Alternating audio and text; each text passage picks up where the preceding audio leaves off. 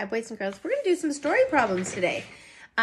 So in the packet, we left off on this one. Remember, you don't have to do these black and white pages that there are no colors on. They are just kind of a review. And normally we use these for homework. I tear those out ahead of time and send them home for homework, which is, I guess, what we're going to be doing when we go back to school. I'll tear all those out, use them for homework.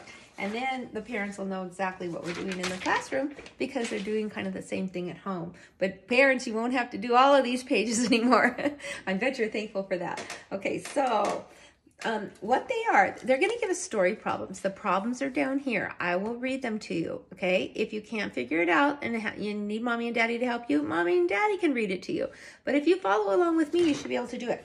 Now, story problems, there's a lot of different ways to solve them. Sometimes you can do them in your head, but they're giving us a nice big box to draw a picture, and that's a great strategy to use when you're doing story problems. Okay, here's the problem.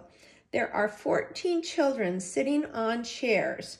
There is one chair with no child on it. How many chairs are there?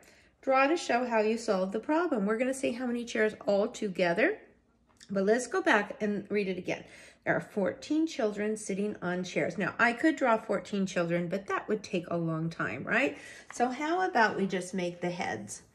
1, 2, 3, 4, 5, 6, 7, 8, 9, 10, 11, 12, 13, 14, okay?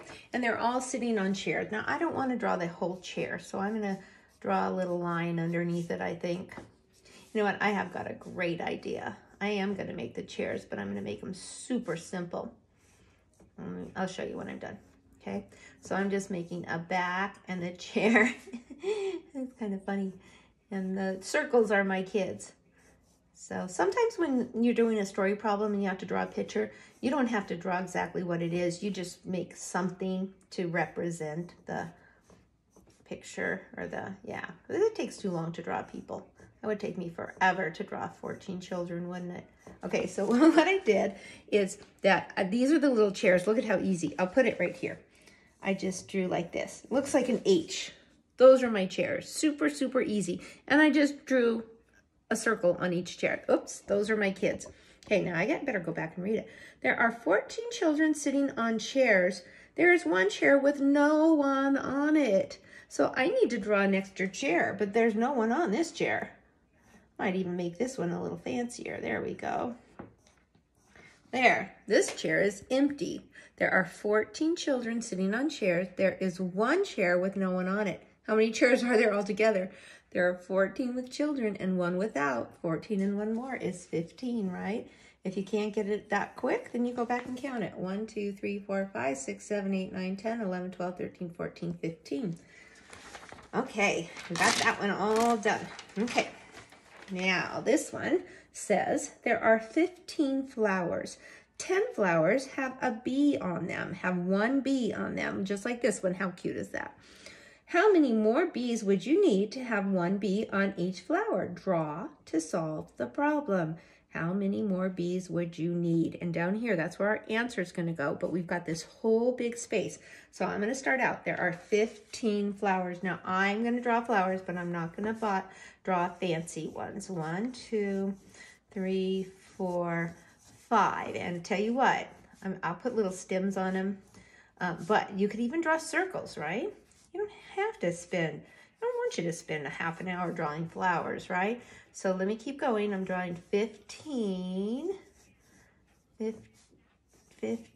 Oh, that takes a long time even when they're not fancy.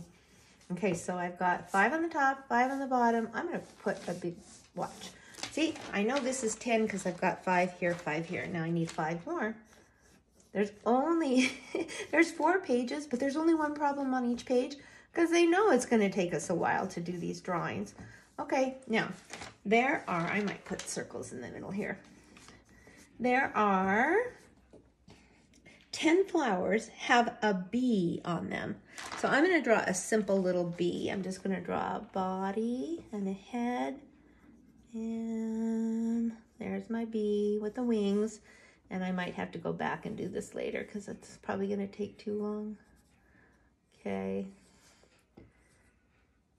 And you guys, you can just draw. You don't have to draw a whole full-on bee with the antenna and the eyes and the wings and everything.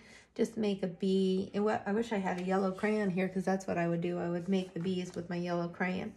10 of the flowers have bees on them. Okay, all right. For now, I'm just going to put a circle. Okay, I started drawing bees and it was taking too long. So on these, I just put a circle and I'll finish those later, okay? 10 of the flowers have bees.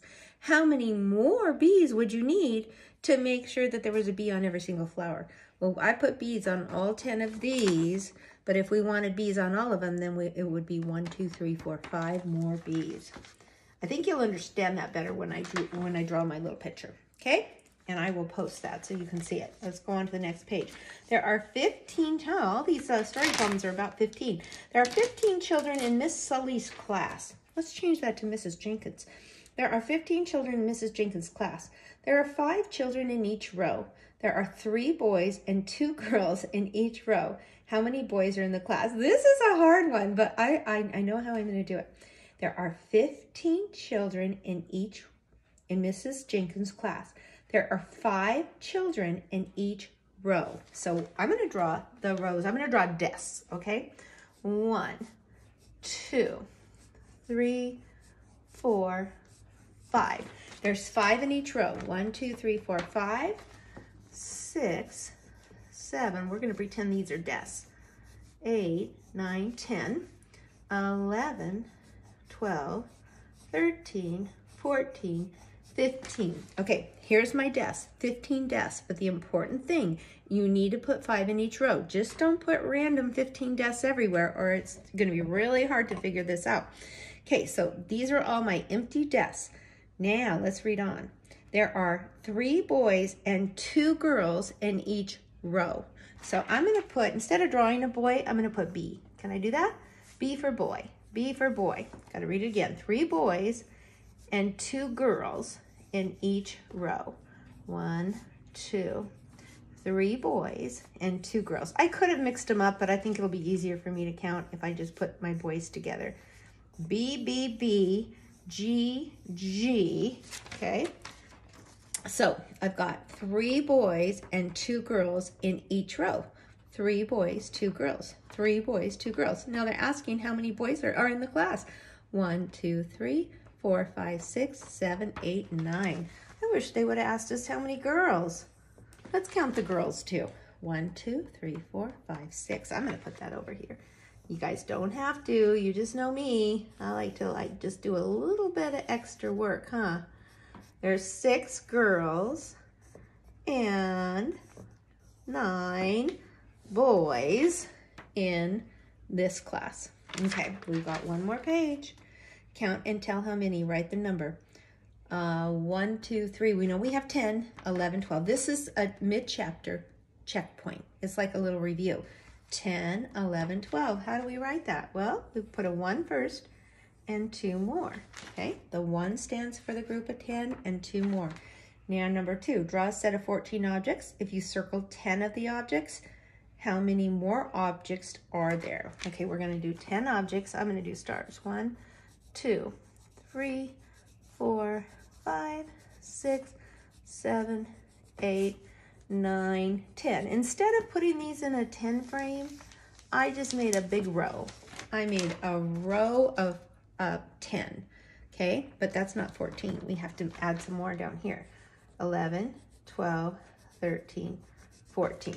So it says to put 10 objects together, okay? Then make the 4 more. Now we've got 10, 11, 12, 13, 14. 14 equals 10 and 4 more. 10 plus 4. The next 2 are going to be easy. We just need to count. I see 10 right here. 10 and 1 more is 11. I'm going to circle that group of 10 so you guys can see it. I'm going to circle this group of 10 too. Okay, over here we have lemons. 5 and 5 is 10, 11, 12, 13, 14, 15. And the last one says, write the number that shows how many flowers. 10 in the 10 frame, 11, 12, 13. So that was a good review of where we're at now. which we've gone all the way through 15. Okay, good job. Wow, those were some hard story problems, huh? So you really, boy, you're really going to have to watch the lesson unless Mommy and Daddy are going to help you. Okay, good luck.